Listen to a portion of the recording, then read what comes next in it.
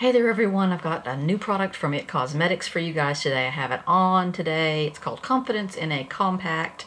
And some new things from Lorac, the California Dreaming Collection. So first of all, the It Cosmetics new foundation. So I have had this on for several hours and I can tell you exactly how it is worn because I've had it on for a while now. This is the new Confidence in a Compact. It says it is a skin transforming full coverage super solid super serum. The color I got is of course fair. I have that on today. So what this is, it's kind of different than what I thought it was going to be. I kind of didn't pay attention to the whole fact that it says it's a solid product. So what this does for you is it has their serum in it. It has their Confidence. They make a cream called Confidence in a Cream or Confidence in a Jar. It has some of that ingredient in this so that it's, you know, giving you skin benefits while you're wearing the foundation as a foundation. So here's what you get. You open it up and it is a compact with a flat sponge in it. You open this part up and it is a solid product. Has a wonderful lemony smell. So it comes with this flat sponge. You can either dip in and sponge it on, or you can use a brush. I kind of tried both methods today. I'll show you. So here's the product just with me dipping my finger in it. It is quite thick. It is definitely a solid. It's sticky. And there is your product. This is a really good color for me, I believe. It is a good color match. So there's the color on the back of my hand. And now you can see what it's like. This product is very greasy feeling. It is very emollient feeling. It is not a powder foundation at all. It is a solid balm type foundation. Here it is on the back of the sponge, and I'm going to dab a little more around here because as I've had this on today and not for very long, it has evaporated quite badly while I'm wearing it. I did have it on full coverage. I had it on, I've had it on for maybe 4 or 5 hours, and it has kind of evaporated in places. Right here, there is almost none left on my forehead, and very little left on my chin. Let me blend those edges out. So this is kind of a problematic product for me. The way I put it on today, I started out putting it on with the flat sponge, and I didn't like the amount of coverage. I like it to be pretty full coverage to cover up my discolorations that I have on my face. So I went back with a flat brush. This is just an old Bare Minerals foundation type brush that I have had for a while. I went in and dipped into the compact with that and applied it that way. That I felt was a much better way to apply. With the sponge, it was kind of going right in my pores. With this brush, it was buffing in a little bit better. The product does glide over your skin quite well. It doesn't stick in one place. It's not hard to move. It's not dry or doesn't cling in that way that some full coverage foundations do. You're able to put this on light to full coverage. That's not a problem. However, it is very sticky. It is very greasy. It is very oily. I cannot imagine wearing this in the summertime. I just cannot imagine. Because here it is the winter time. I'm not sweating. And it has dissolved and evaporated so quickly during the day. I did powder it.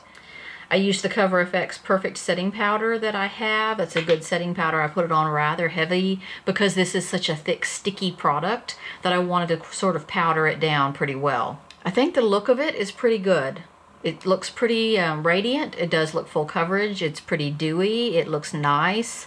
It does cover my discolorations pretty well. You can build it pretty well, but it just doesn't stay on very well.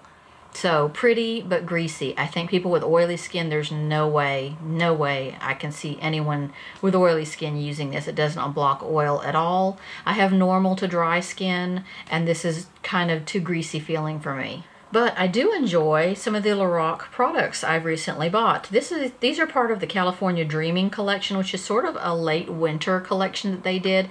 They have an early spring collection out. Has everything to do with brunch. I love brunch is what it's called. This is the California Dreaming set. late winter. It's supposed to evoke sort of the feeling of late winter in California with the different colors of the sky, the different sunset, etc. I did pick up the blush palette in the California Dreaming collection, And I have some of these colors on today. These are really quite nice. Very soft. And you have two sort of shiny colors in here and two matte colors. I have on the two matte colors today. I will show you those first. So we have a color called Ray, and we have a color called Wavelength. Wavelength has a lot more pigment to it than you would think. Oh, it's there. See? You don't have to use much of it to get an effect. What I did today was I did put this on sort of almost as a contour underneath my bone, my cheekbone, and then I put this just as a dot right around my apples. So kind of you got a contour effect with those two colors. And then you have your two shiny colors. This one here is called Sunlight, and this one here is called Golden Hour. Now this Golden Hour is probably way too dark for me to ever use. It is definitely a bronzy orange, burnt orange color, and then Sunlight is right there. But I think they would be good sort of to transform a blush a little bit. You put a blush on, you say, ah, that's not quite the color I want. I think these would be pretty to transform a blush. This would be pretty on top of that one, I think. So those are your four colors and your four colors. Very nice palette, very soft and pigmented. Let's dab a little bit of that Sunlight on top of what I already have on, just to sort of warm it up a little bit. See how there, it's kind of hard to see with the highlighter I already had on, but it's a little bit of a golden bronzy look there. Those two shimmery colors would be really good for medium to deeper skin tones. More from the California Dreaming collection. I have two of the lipsticks. These are the Lorac Alter Ego lipsticks. Now previously, I want to say when they first came out with Alter Ego lipsticks a couple of years ago, they were terrible. The formulation was terrible. They were very hard, dense, and dry. I mean, it was really hard to get them on your lips. These are nothing like that. They must have reformulated them, because these are just like a dream. I have been wearing these heavily in the last few days, and they're so smooth and comfortable. I have the color called Snow Bunny and the color called Beach Babe. I've been wearing both of these. I really love Snow Bunny. So here's Beach Babe, and they're so oh man, I just slid that on there.